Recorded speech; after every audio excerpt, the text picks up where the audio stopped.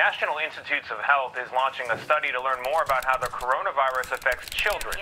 While most kids have milder symptoms than adults, not all that's the one privately acknowledging AstraZeneca. The coronavirus it is now admitting to making a key mistake during its Tired of talking about COVID and politics? Ready to start hearing about something positive for a change? Well, on December 10th, from 6 to 9:30 p.m., you have a front row seat to join Ethics and Tech, top-notch Bay Area comedians, musicians, and presenters as we all come together to celebrate Human Rights Day and spread education, joy, and unity throughout our communities. So don't settle for more depressing news.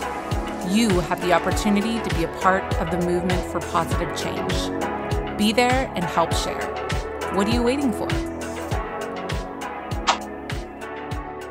Sponsored by the Campaign to Stop Killer Robots.